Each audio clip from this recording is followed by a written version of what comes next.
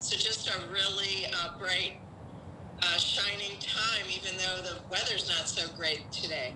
UCSF Chief Pharmacy Executive Desi Kotis is excited for a special delivery, about 1,000 doses of Pfizer's COVID-19 vaccine. She's leading the distribution.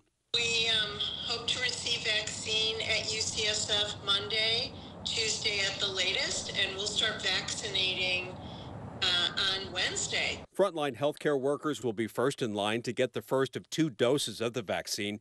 UCSF, one of 7 medical facilities in the state to take delivery first.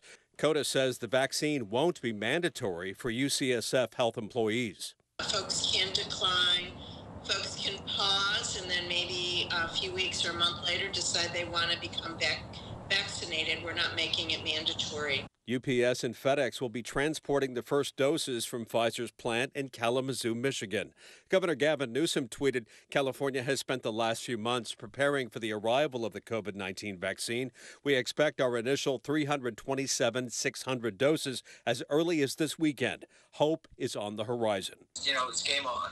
Marin County Public Health Officer Dr. Matt Willis expects his first doses by Monday. First stop, the county's Emergency Operations Center, where these ultra-cold storage units will be standing by to keep the Pfizer drug stable at 94 below zero Fahrenheit. Local hospitals like Marin General will be the next stop.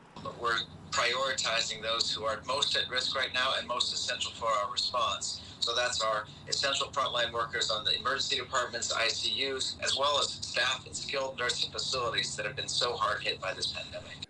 San Jose State Professor Mark Schwartz warns the rollout may not be perfect. We will have problems here and there, but for the most part, I think we've had time to plan, and I think it'll come off reasonably smoothly.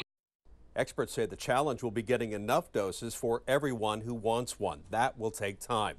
UCSF and Marin County say they expect to receive more doses later next week. In the newsroom, Cornell Bernard, ABC 7 News.